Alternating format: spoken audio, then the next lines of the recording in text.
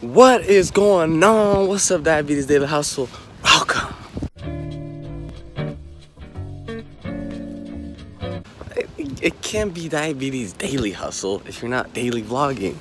What is up, guys? I really missed you guys. I just decided to pull out the camera like literally 15 minutes ago. So it is Friday afternoon, about 2:30 p.m.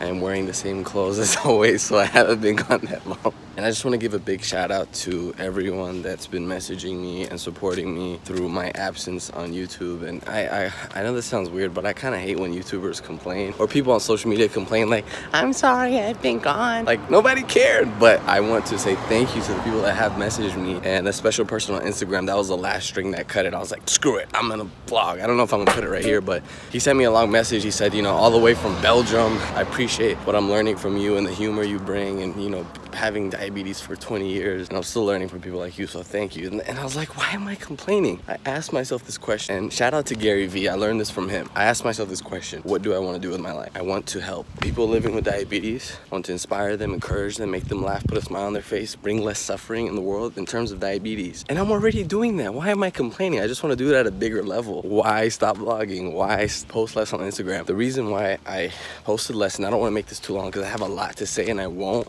I'll just kind of spread out throughout the days. Been in the worst place eating mentally wise forever. Like, I've been in this funk for probably ever since I came back from New York.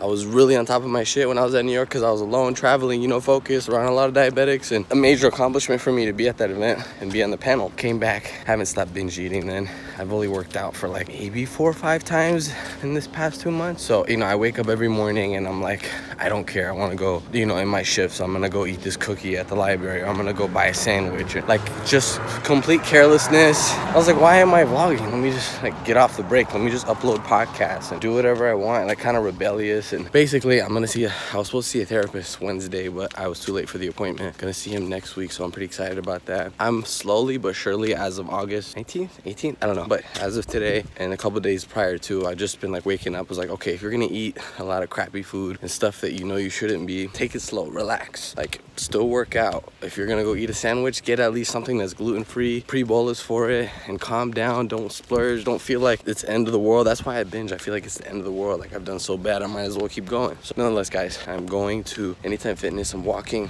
I did a pump change.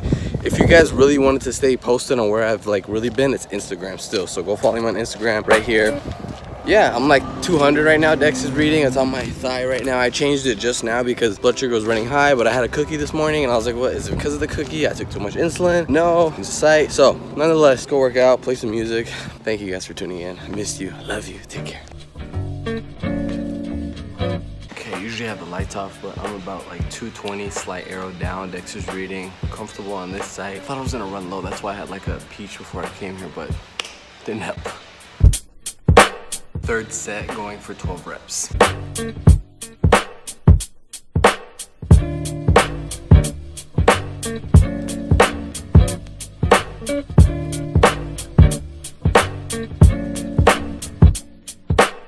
I don't feel like working out, but accountability from here.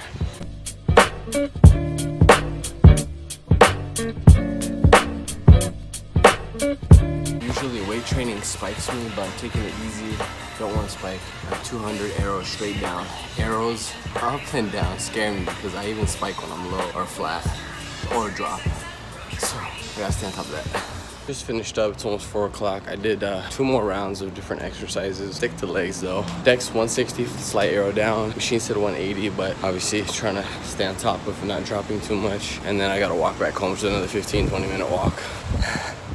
Tired. So it is about 6 o'clock, post haircut. You like, I don't know, same thing. Dex is being a little inaccurate, and this might sound confusing, but whenever I guess there's a drastic change in blood sugar. Like, I was 180 after my workout, and then Dex was reading flat arrow 150s, and then it said 109, slight arrow down. Hard part about not following Dexcom, like, I don't want to follow it every single move it tells me, because it's gonna change and it has a time delay. So I followed every move. I was like, oh my god, I had a tablet and the lollipop, which is 7 carbs for about 11 carbs carbs before my haircut. I didn't want to go low during the haircut. Embarrassing, I know. I didn't, and it said 150 arrow up, something like that. And then I came back home, checked the machine, I'm like 109. I'm like, yo, Dex, you're tripping. That's why we need to slow down, be in tune with our body, finger stick when in doubt. And what's a day in the life with Ali without showing you a freaking, at least one meal, which I'm really tired of doing. Some ground beef, cut up chicken thighs, some garbanzos, artichoke, hearts, tomato, 3 eggs cooked in butter, guacamole salsa. By the way, just today is like a huge win for me. That's how like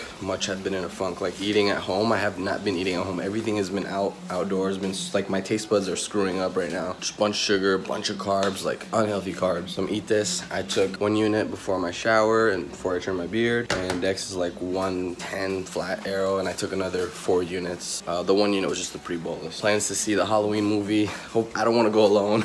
So we will see. Hey guys, so being in the state I am with how I was, you know, changing my taste buds with eating, I really want to share this, and I feel like it's a helpful tip because I really went through hell with it. The way I was eating was like, I didn't even want to eat any kind of protein, no fats. I just wanted to eat a bunch of carbs or like burritos or donuts, and then I would feel gross after. And I'll come home and I'm like, I don't even want to look at like avocados or vegetables or eggs, nothing. I was like tired of eggs. I wanted like eggs. I like chocolate. I learned that the more I work out, the more I feel better, and then I get in tune with my body. If I eaten something even hours ago, I'll still feel like full from it, or I'll feel weird after it, digestively speaking. Not really blood sugar wise. If I have relatively smaller meals before I work out, which I like doing, you know, feeling kind of empty, I start to crave protein. I want vegetables, I want tomatoes, I want avocados, I want chicken, I want, you know, all the other stuff. The temptation of carbs right now, bread and rice, is really high in this period, but right now, like as I was cooking, I had like a piece of wheat toast, like a little bit. Now after that meal, I feel really satisfied, and I don't even want anything except to have like a drink, a low carb drink or some water. And if I want to eat like a snack later, I'll get a Halo Top or something that's relatively not too massive. So baby steps for me. So appreciate you guys tuning in. I will probably end this vlog pretty soon. Daily Diabetics 2, that's another YouTube channel, collaboration channel I'm on. The link is in the description. Like I said, follow me on Instagram. I'll show you guys if I go in the Halloween Michael Myers movie today. I don't bolus for horror movies.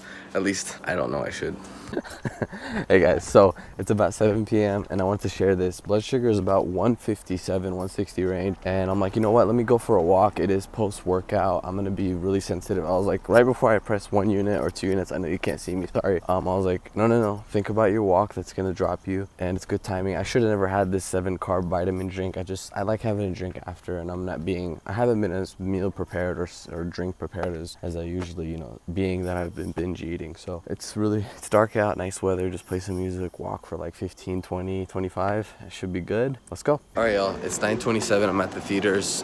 Finally flattened out. 108, Dex is reading Arrow Flat. I'm gonna see Halloween, and I'm trying to get my second Instagram post so I can take a photo next to it. I'm gonna set a temporary basal because I'm probably gonna have a protein spike pretty soon, or just a temp basal because I'm gonna be sitting down. Let's go. We're making a podcast, and We're investigative journalists. Dang it. I didn't press record when I outroed this vlog. It is the next 2 days, guys.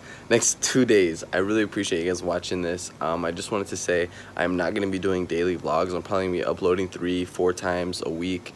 Just stick to subject, requests, and things that I really want to get through. You know, I'm just trying to get me good before I can start doing daily vlogs or figure out what I want to do with this channel. Obviously, I want to grow, and daily vlogs is one of the ways that's the hardest ways to grow. But I wanted to add this message, being that my blood sugars are going to be more erratic and harder to control. And my theory is whenever I do come back from a binge, one being that I've had so many calories that were sporadic. You know, I'll have one day of a lot of calories and one day a little bit, and then having foods that really trigger inflammation like sugar, dairy, gluten. I don't expect my body to go right back to normal. I'm gonna have headaches here and there. I'm gonna feel, you know, weird and deprived after certain meals. Nonetheless though, guys, I really appreciate you guys watching. It means a lot. Hit the like button, comment down below. As always, Diabetes Daily Hustle. I will see you soon.